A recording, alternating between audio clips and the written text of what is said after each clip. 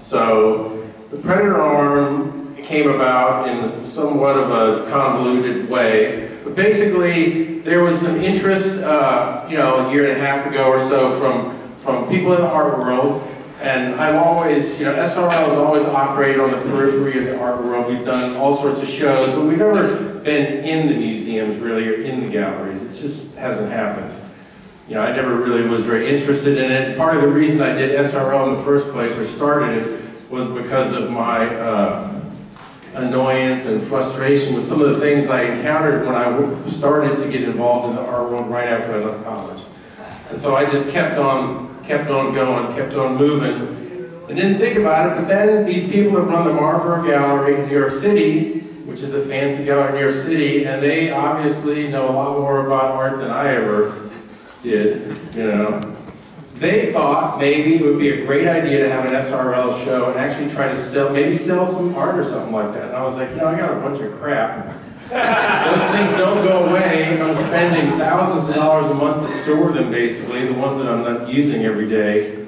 And so why not get rid of a couple of them, you know? And so lo and behold, in the beginning of this year, we did a show at the Marlborough Gallery in New York City. And you know, we had a great, some of the people who worked on it. You saw some of the video in Marion's film of when, and to answer the question of the movie, yes, it could have been a fucking, it could have been colder. That would have been worse. It was 20 below with the wind chill factor out there on the street running those machines. But anyway, so that was, but you know, for instance, the robots inside were made by Kimrick. You know, so we did a show at the opening. We did a show at the opening and demoed things like the pitching machine inside the gallery, shooting boards up to 200 miles an hour and a few other things. And you know, it was a lot of fun. The show was up for 5 weeks. We had some things moving around a little bit for the 5 weeks, or you know, minor annoyances. But in the end, nobody actually bought a machine.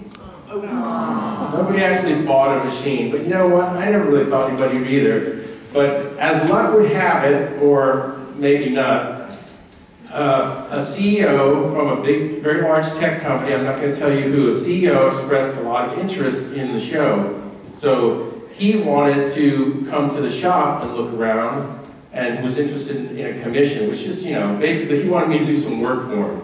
He wanted work, right? I was like, why just buy one that's made? But no, he had to have something special.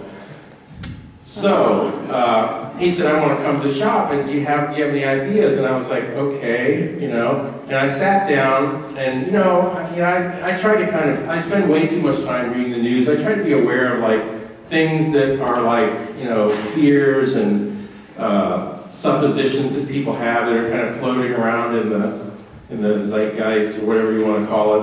And one of those things that have always interested me is just this idea of machines hunting people and killing them. It just seems like, I mean, to me, it's like, I do it every day, so it really doesn't, everyone acts so scared about it, you know, like it's this big, terrible taboo, and I was like, you know, that's just kind of interesting to me, you know.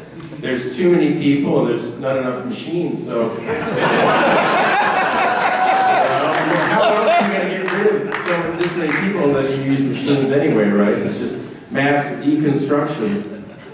So, you know, that's an idea I've always thought about. But then, you know, I was, you know, I had a day or two to prepare, and I was like, shit, you know. So I started, you know, thinking about it, and, you know, there was, of course, you know, this is a concept drawing, but, you know, I saw this video about a month earlier, and it's really stupid.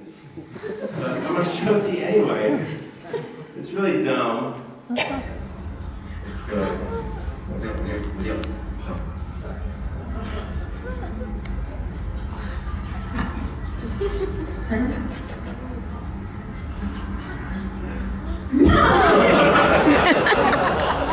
so basically, that idea